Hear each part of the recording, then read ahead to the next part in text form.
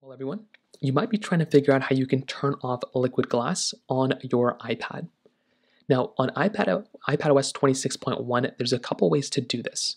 So if you're on the latest version of iPadOS 26, go ahead and update because that will go ahead and kind of fix this for the most part. Now, number one, the main way to go and address this and kind of do this is by going inside of your settings application.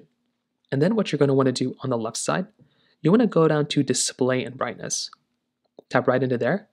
You want to tap on liquid glass, which is right here, and you want to go from clear to tinted. If you tap on the tinted portion, it's going to go through and tint a little bit more of your liquid glass kind of stuff. So system-wide, it's going to be a little bit more tinted. It's going to be a little bit more, slightly more tinted, nothing crazy, but you might like that a little bit more. Now, if you want the actual like full-on tint, you can also go back to clear right here.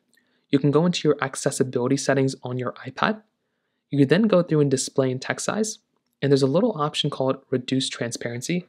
You can go through and toggle that on, and then it's going to be even more like, tinted. So it's going to show you even more toggles like that, and it's going to be a lot more tinted all throughout.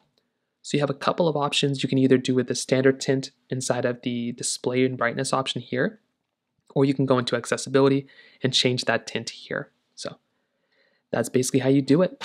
If you have any other thoughts or questions, please let me know in the comment section below.